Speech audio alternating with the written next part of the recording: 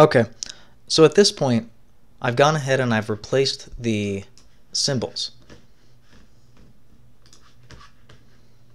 If we come down here, I've just done a simple save over, and there's my 4 symbols. And the reason why I'm not renaming them, which I could do if I wanted to rename them, I could then go back in the code and swap it out, but it's just a lot easier to keep the files as the default naming and just replace the content within them. So next what we want to do is you're going to want to, in Photoshop or whatever graphics program you're editing in, is you're going to want to open up the background image. So if we take a look at the screenshot of how the GambleKit will actually run, we notice that it's a little bit different from the graphic itself. The difference being is that there is not in the application this bottom brown rectangle. So we actually don't want to modify that. Instead, what we're going to do is we're going to change the content over here. Now in Photoshop, what I like to do is I'm going to actually change all this text out. I'm going to create a custom background, and I'm going to do that using multiple layers. For the images right here, I'm actually going to create rectangle vectors, or and so I would come in here and create vectors. I need to make sure that the corners are a little bit smaller.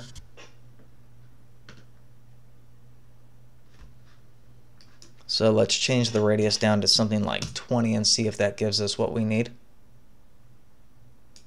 A little less. How about 25 or 15? Actually, sorry, 15 or 10.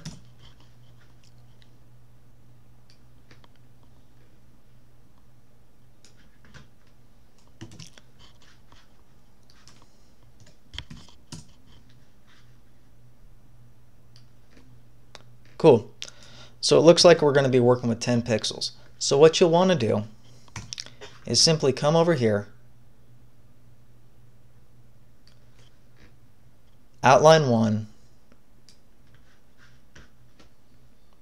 duplicate it 5 times, or a total of 5, and then simply create your background. Do the same thing for this, create a bar and then just create a gradient field over it. Same thing with this, have a gradient, or if you don't want to do a gradient, it's up to you. I'm going to go ahead and modify my content. When I'm done, I'll pull this back up and show you how I've created the layers.